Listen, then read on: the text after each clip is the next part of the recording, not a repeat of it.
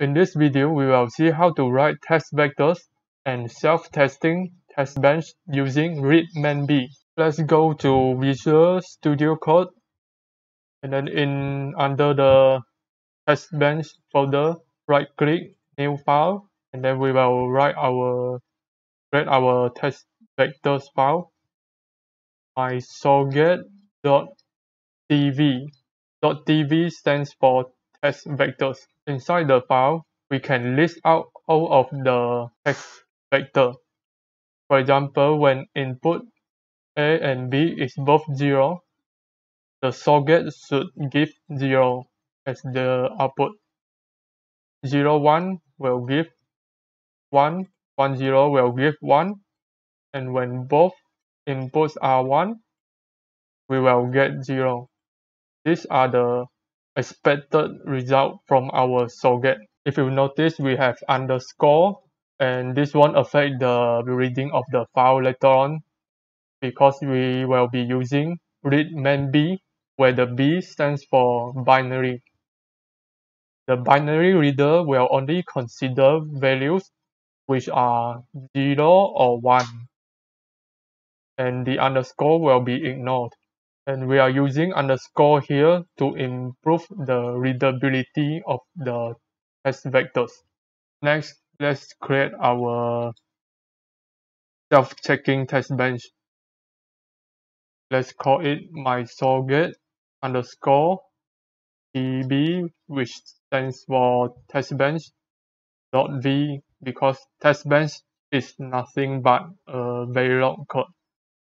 And here is the code. Let me briefly explain the code. The first line is time scale, and this is the time unit, 1 nanosecond, so that whenever we write #1, it means that we will have 1 nanosecond of delay. And this is the time precision. Let's enter our module, which is mySocket underscore tb testbench. This line here store the test vector value. We have for each test vector, this one is counted as one test vector, another test vector, and so on.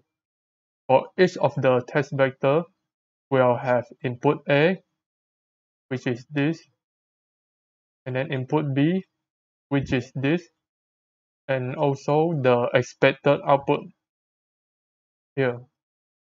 This wire is to be driven by the mySocket, the device under test. Next, we will have clock variable. Although this is purely combinational circuit, but later on we will see how this clock helps to apply the test vector on rising edge and also check result on falling edge. This is good for keeping track of our loading and also checking of the test vector. Next, we have vector num. Vector num is basically the index for the test vector. And then this errors is to store how many errors we have encountered so far in the simulation. This line here is what stores the entire test vectors. So all of this will be stored in this variable, in this array, this memory. The question now is how many bits that each vector should we put, and how many rows should our test vectors variable contain. Let's look at our test vectors. In this test vectors file, we have these cases only. However, in this test vectors variable, we not only need to store all these cases, but also at least one line of uninitialized value.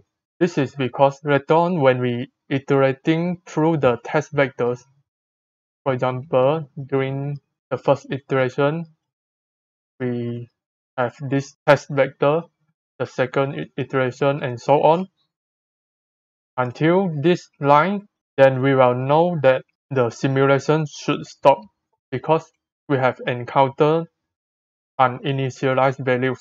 In short, this extra line of uninitialized values is to tell the simulator when to stop the simulation. So our test vectors will have to store all of this inside here. Now each test vector will have 3 bits. That's why we have 3 bits here. And as for the number of rows, we have 1, 2, 3, 4, 5. That's why we have 5 here. 0 to 4, which is equal to 5. Then for the indexing of the vector, we are incrementing from 0, 1, 2, 3, and then 4. 4 will be the maximum vector num value. And to store the decimal 4 in binary, we need at least 3 binary bits. That's why we have 3 bits here.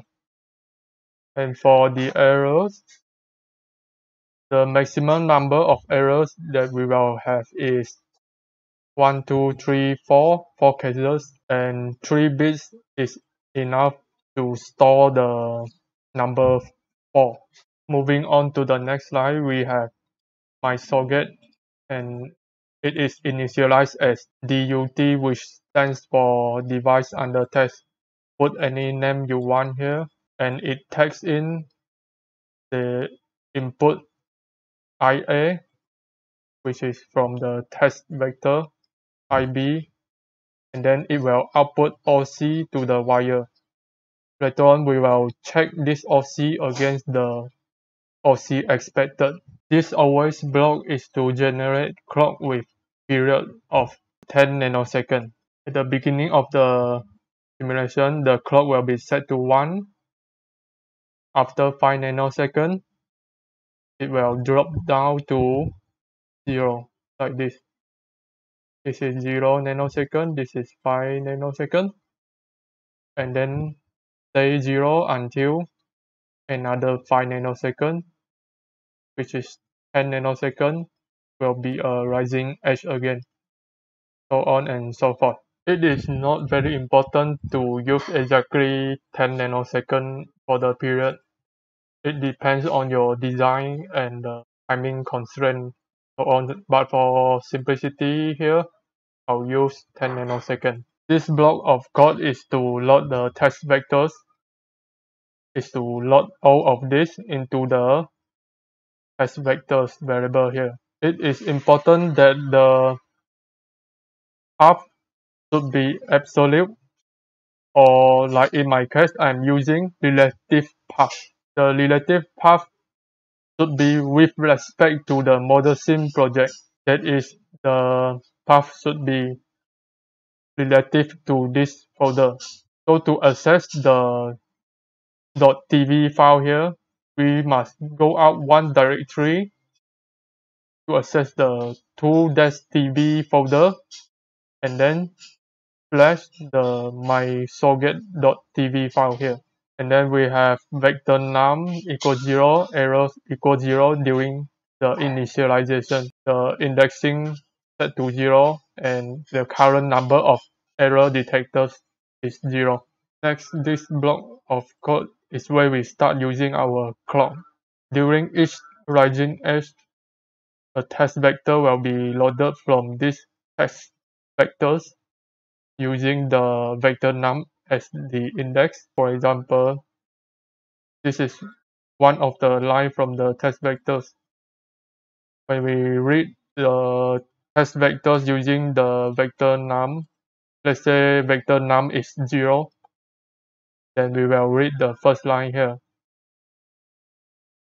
And IA, IB, and then the output expected will be like this. IA equals 0, IB equals 0, and expected output equal to 0.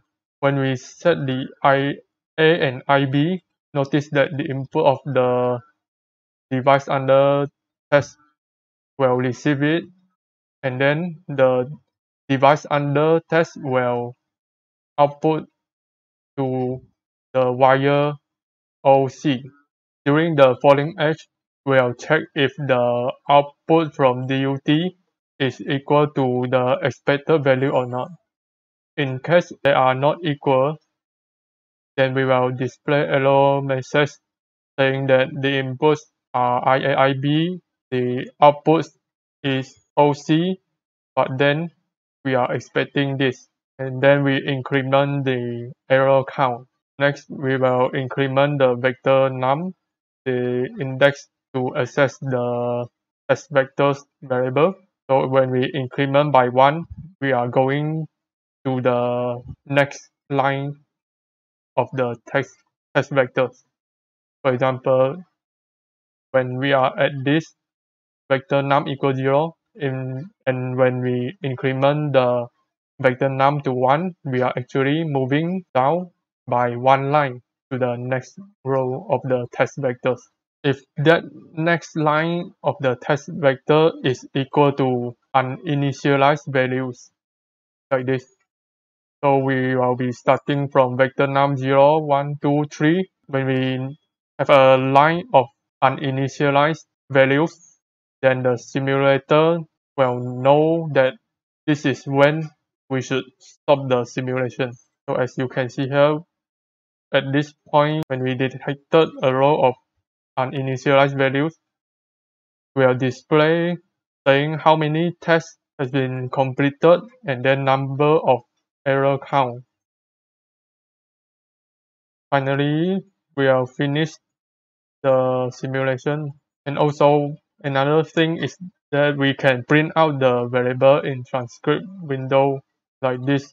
Monitor, print out the time in nanosecond, and also print out the IAIB and the output value.